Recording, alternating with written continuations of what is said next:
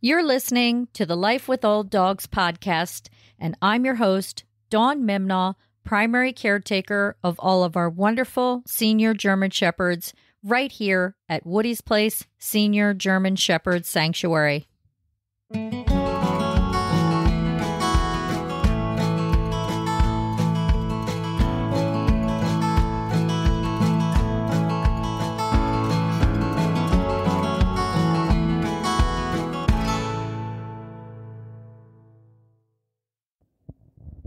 Hey there, and welcome back. All right, just to recap, last week in the Life with Old Dogs podcast, I covered the markers that we use to help us determine when it's time to say goodbye to one of the residents of Woody's Place.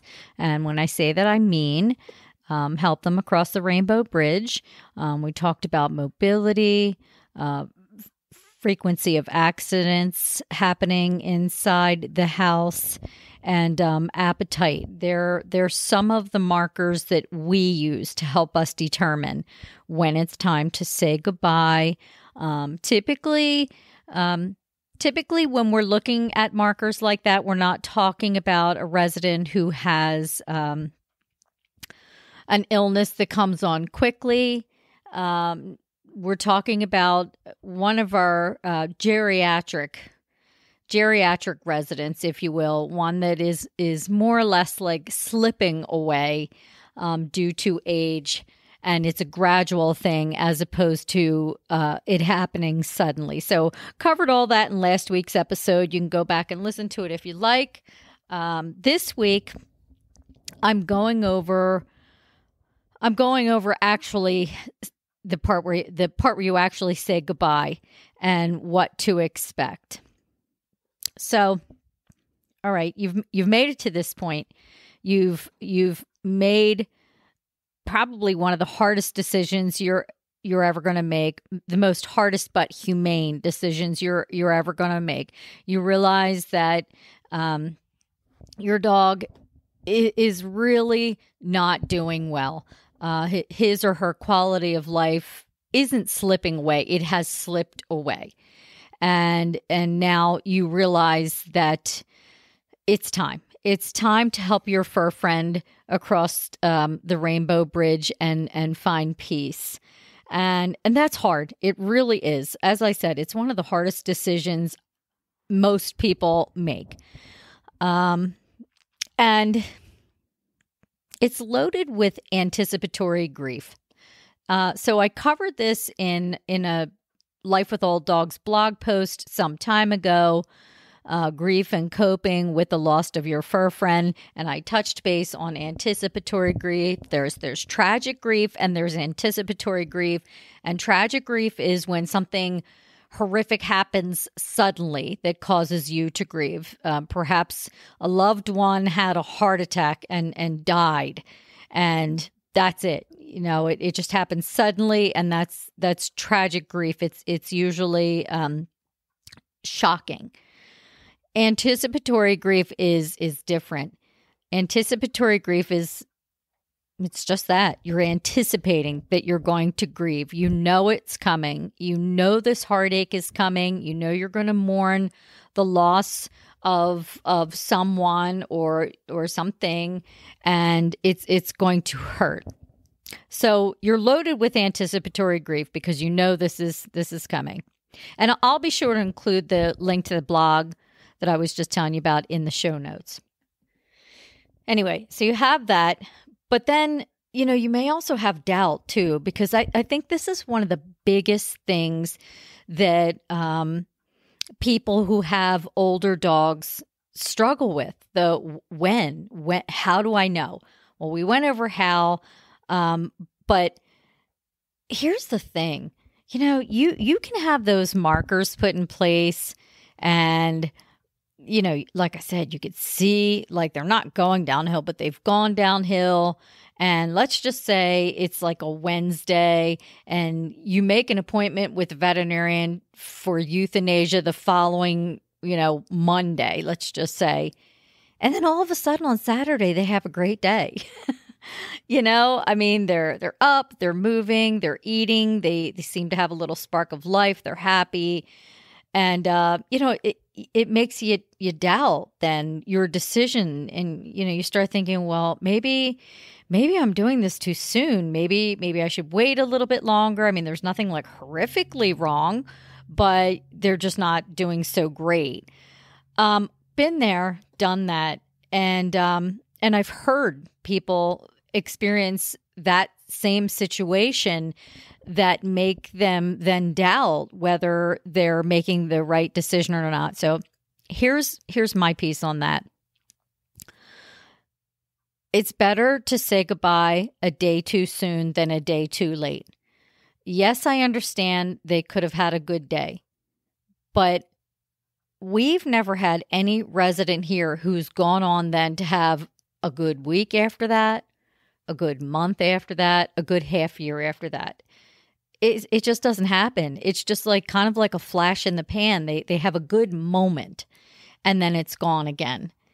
So if you've discussed the situation with people in your household who know and love your dog very well, and they can say, yep, yes, we're making the right decision here, or a majority of the people feel like you're all making the right decision.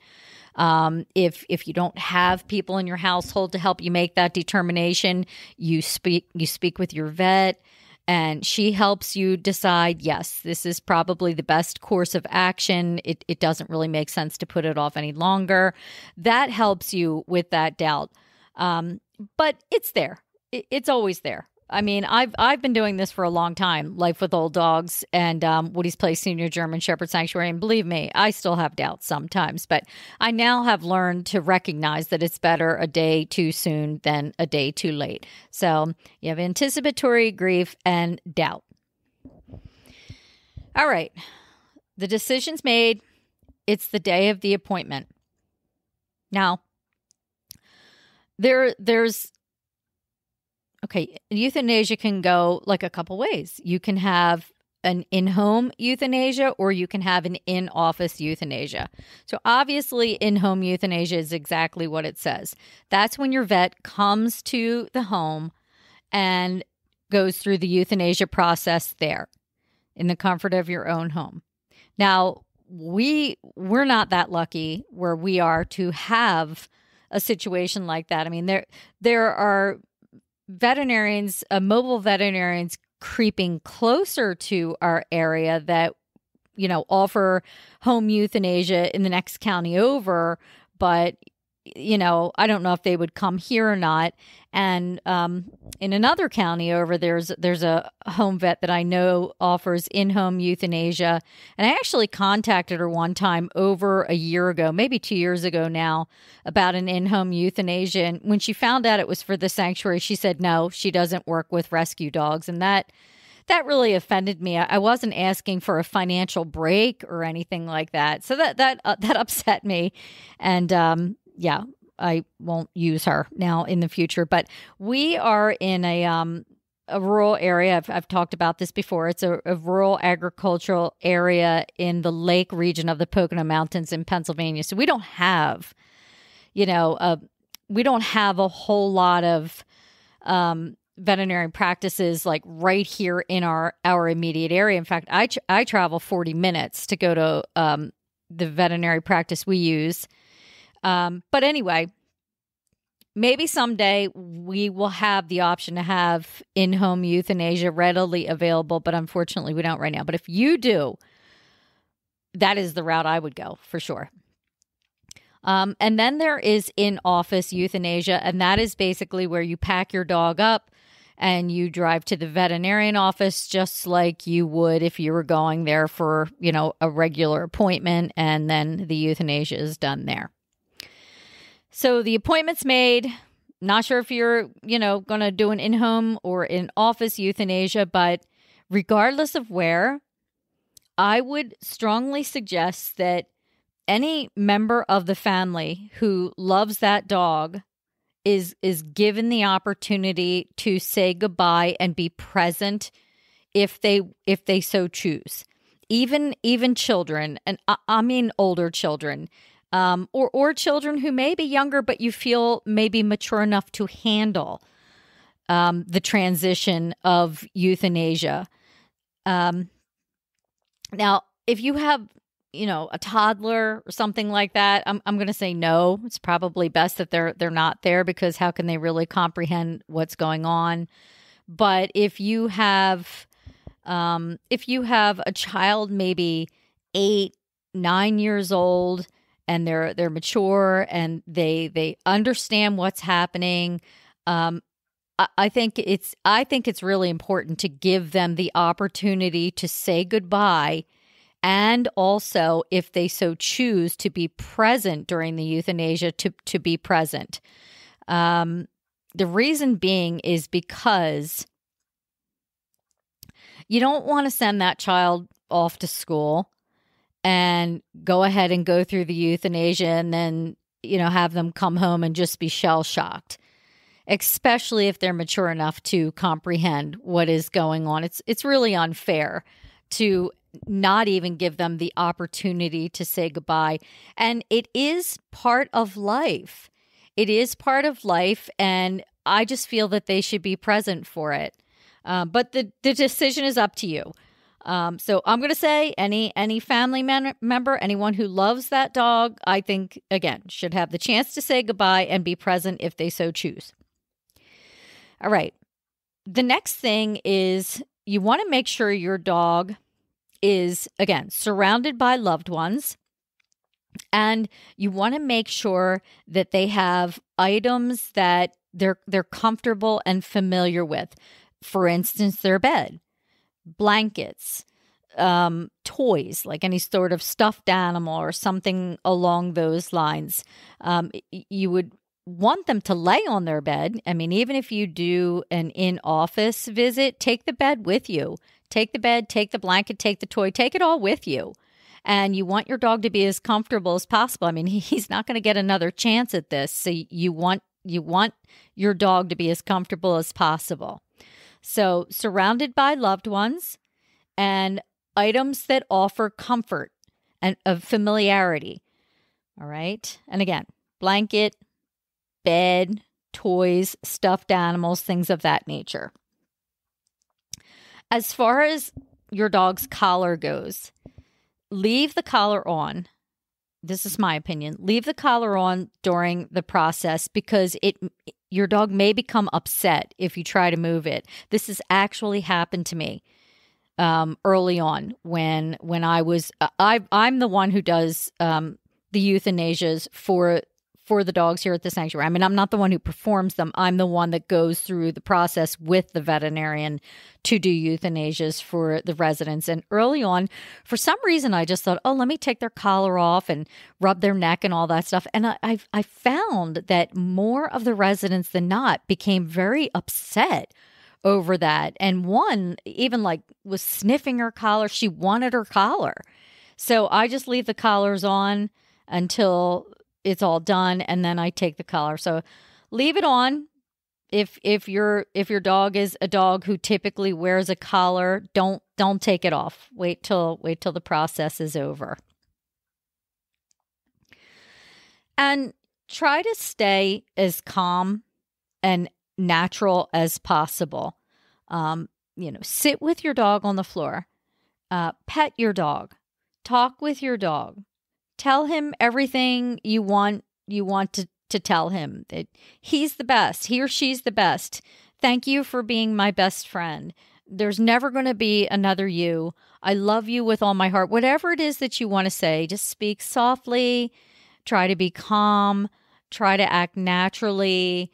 Pay attention to your body language as you're petting your dog. They can feel if you're anxious and stressed. So try to remain as neutral as possible. Light strokes, or pet your dog naturally like you normally would. But definitely pay attention to how you're doing it, because you may have such inner turmoil that you may be petting too hard or grabbing their fur without realizing it. You don't want to do that, because you're their pet parent, and they're looking to you for cues and signs. They may know that something's going on. I think a lot of them do know, actually, that something's going on there. They're looking to you for reassurance. And this is your final commitment to your beloved fur friend. Okay, so make it count and try to do the best you can to keep it together for them, even though it is a very emotionally charged time. I get it. I know it is. I've ugly cried more times than I care to remember during euthanasia. So I know it's hard to remain calm, but just do the best you can for your dog. So the veterinarian the first thing your veterinarian is going to do is she may shave your dog's front leg, one of your dog's front leg, and she may put an IV in or not.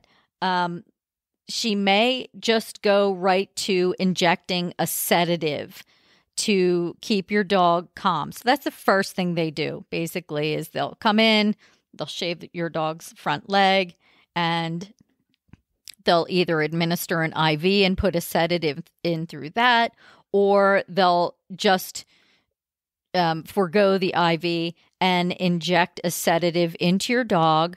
The reason they're doing this is to keep your dog as calm as possible during this process, which I think is fantastic. So years ago, they didn't do this. Years ago, a sedative was not given. They would go right to the pentobarbital and stop the heart and the brain function. And I have some stories about that I really don't want to share. But I am so relieved that they give the sedative now. And I do believe it's more of a commonplace in the veterinary practice world to give a sedative to a dog who is about ready to leave this world. So okay, what happens once they get the sedative? Well, once the sedative is administered, the dog starts to become groggy. So what I've noticed is in like a couple of minutes or so, what I notice is their head sort of starts to bob a little bit, and they may drool some. They may develop a little nystagmus in their eyes. That's a little jiggling in the eyes. Their eyes may jiggle back and forth a little bit. Their tongue may come out of their mouth slightly, like either out the front of their mouth or out the side of their mouth. They definitely become more disoriented, it seems, as the sedative starts to work, to the point then where they're putting their head down like they're just ready to go to sleep. Some of them fight it. Some of them have bad circulation, poor circulation, and the sedative doesn't work so well. We've been in that situation where they've had to have several doses of sedation before they reach the point where they're wanting to put their head down to go to sleep. Others, it really hasn't worked at all. Most, like 98%, get to the point where they put their head down like they're going to sleep. So that takes approximately 10 to 15 minutes.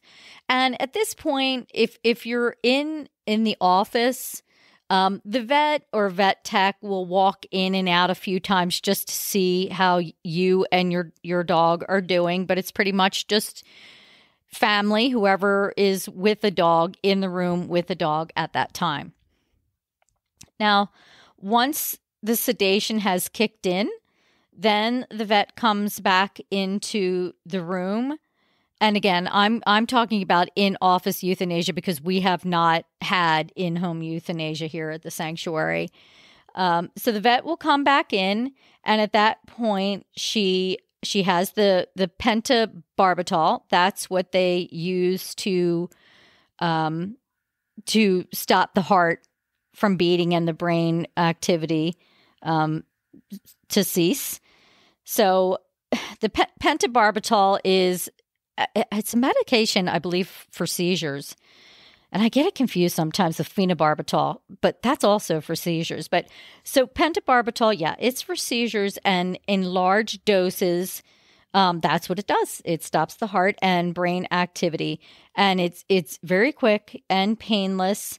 And for the dog, it is like they are going to sleep. So they're already pretty much out, like unconscious and out from the sedation, or they should be anyway. So when your veterinarian administers the pentobarbital, again, it'll be in the front leg, just like the sedation. In just about a minute, your dog is then deceased. So you wanna stay with your dog through this whole thing. So basically, what I do is I make sure the dog's head is in my lap.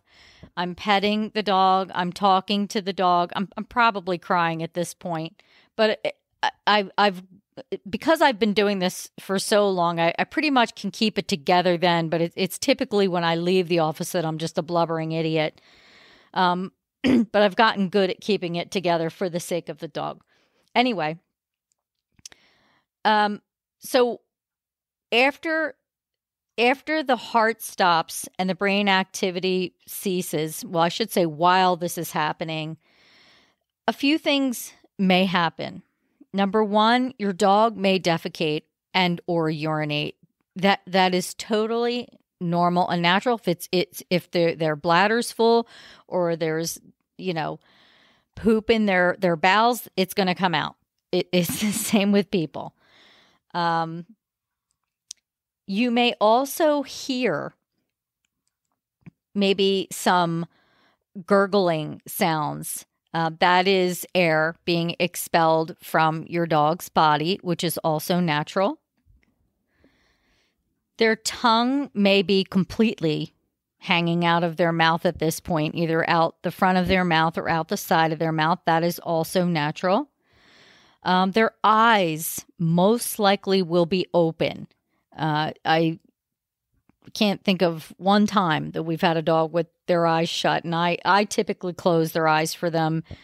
Sometimes their eyelids don't close all the way, and they just come back up on their own. Again, there may be a few spasms, like muscle spasms, that you may notice, and all of this is normal. All of this is very typical. So your vet then will listen to your dog's chest to see if there's a heartbeat, and then there's not. There's typically not a heartbeat, or there shouldn't be, and then your veterinarian will declare that your dog is now deceased. So, and hopefully you have stayed with your dog the entire time, and you were talking with your dog, because I do believe that they can still hear you even after their heart has stopped. I believe that's true, and I do. I don't know if it is. I don't know. It just makes me feel better, and I think, it might you too. All right, so after your veterinarian has declared that your dog is deceased, most likely she will say some kind words to you and then leave the room and leave you and anyone else with you with the dog for a little while. They'll typically tell you take as much time as you need. And this is when, it's totally fine if you want to become a blubbering idiot at this time. You just hug your dog, squeeze your dog, love your dog, because it's going to be the last time you're ever going to hold your dog. I always take like a little bit of hair if I want to make, jewelry with it later or something along those lines. I don't know why. It's just me. It's a kooky thing. I take the collar and I always take a little bit of hair from the dog. And I just spend probably about 15, 20 minutes with the dog. Just being present, and that's it. Just knowing that this is the last time I'm going to hold that dog. One note about that, though, is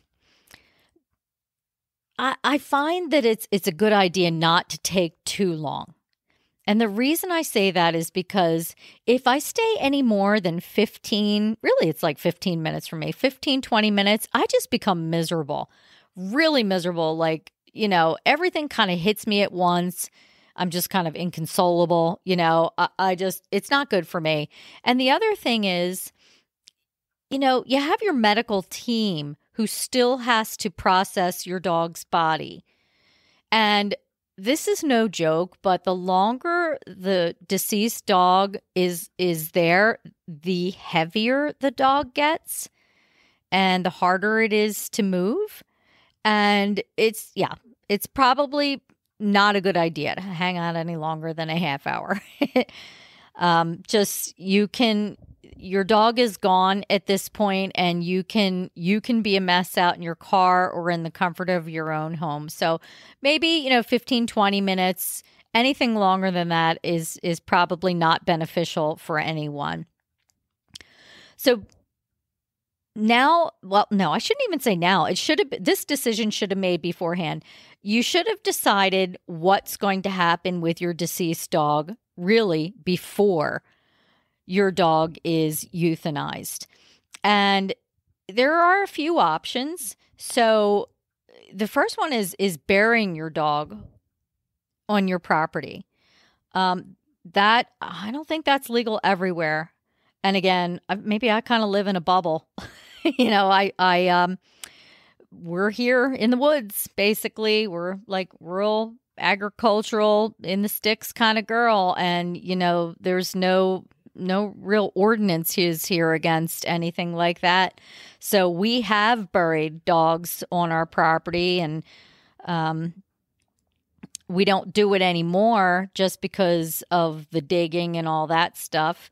But you can, if your state or your state, your township, your city, whatever allows it, and you so choose, a home burial is appropriate. There are lots of people who do it, but you just have to make sure that it is legal. Again, check with your ordinances. There are pet cemeteries. None around here, like not a one, but I do know of pet cemeteries, so that may be an option. I do know also that there are people who choose cremation, and that is what we opt for, cremation. So with cremation, again, you have a couple of options. There's a communal cremation where if you choose that, it's usually a little less expensive, and your dog's remains will be cremated with other dogs' remains, and you can choose to get ashes back or not. Then there is individual cremation where your dog's remains will be cremated exclusively, and you can choose to get those ashes back or not. Some people who choose the cremation and to get the ashes back, they want them so that their dog's remains can be buried with them, which is great. We get the ashes back. We do an individual cremation. We get the ashes back. And about a couple of years ago, I had all these beautiful boxes with residents' remains that were cremated, and I had them in this cabinet.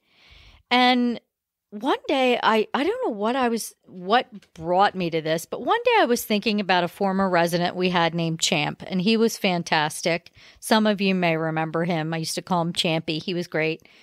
And Champ loved being outside. He particularly loved being up by the white pine tree on our property, and he would lay there. He just loved it. And I remember thinking to myself, Champ would hate being in that box. If he was conscious, he would want to be outside. And on this one beautiful, cool fall afternoon, I took all the boxes outside up by that pine tree, and it was a breezy day, and I released all their ashes. And now that's what I do. I wait till there's about five boxes of residents' cremated remains, and on a nice day, I go and I release them right here at the sanctuary.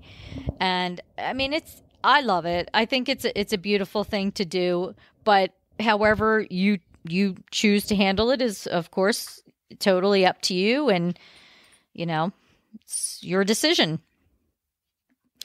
I also know there are some people who bury their dog's cremated remains and create a memorial for their dog. And there's lots of things that you can do to memorialize your dog. Again, if you want to bury your dog or bury your dog's cremated remains, you could do a beautiful garden with a bench even there, so you could sit there and maybe read your book or listen to a podcast and actually be, with your dog, so to speak. Other things people do, they create shadow boxes or plaques or beautiful artwork with pictures of their dogs and when they were born and when they were deceased, and maybe a beautiful poem or something like that. Plant a tree. Personalized items, mugs, ornaments, again, some sort of a plaque. So there's things like that to do. Now, getting back to the hair that I was talking about, there's quite a few artists, especially on Etsy, that make absolutely gorgeous pendants, and they can incorporate your dog's hair or a photo of your dog or both in the pendants or bracelets or something like that. So you could always have a piece of your dog with you. Another thing you could do to memorialize your dog is you can make a donation to a rescue or shelter or sanctuary in honor of your dog. So there's lots that you can do to memorialize your dog. And you could always Google it too, and you'll see there's a ton of ideas, and I think all of them are pretty amazing. All right, so that is the process of euthanasia, whether you do it in home or in office.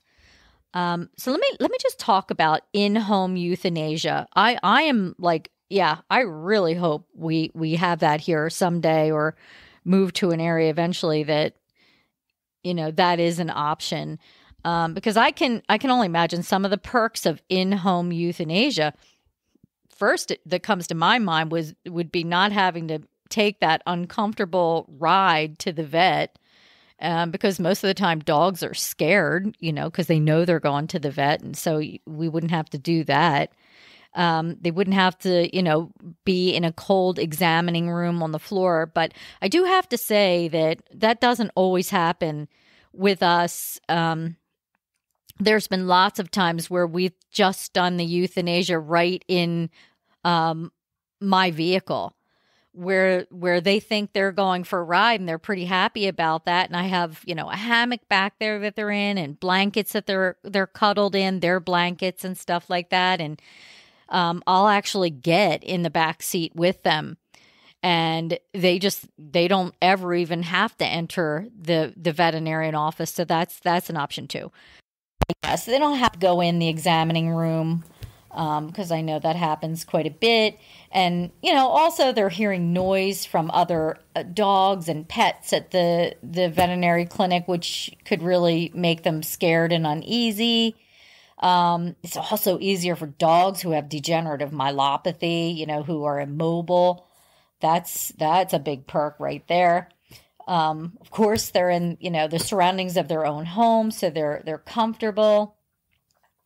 If there's any other pets in the home, any other dogs and whatnot, they could be a part of it too. I mean, I'll tell you what, dogs know, and cats, they know death. They know it. And I have seen it with my own two eyes when we've had two residents die here at the sanctuary on their own accord without having to be euthanized. And of course, the other residents, they all sniffed. They all came up and sniffed, and one by one, they just sniffed and walked away and didn't even look back. And then here, the other dogs don't go searching for the deceased dog. They understand. So that's nice. And also, it's private. It's private. You don't have to talk with anybody if you don't want to. You can, if you just want to ugly cry, you can ugly cry without having to see anybody or talk to anybody. And, if you want to just curl up on your sofa like a ball for the rest of the day, that's fine too. Some of the cons that I could see is it is more costly. I have checked it out. It's not, that I haven't checked it out. It's definitely more costly, but it is a convenience, one that I think is well worth it. So you are paying for that. You also have to wait for like a pet crematory to pick your dog up if you're not going to bury your dog, which I think could kind of be unsettling and uncomfortable, especially if you have small children who don't understand what's going on. So there's that. But I think the in-home euthanasia definitely outweighs going to the office for an in-office euthanasia.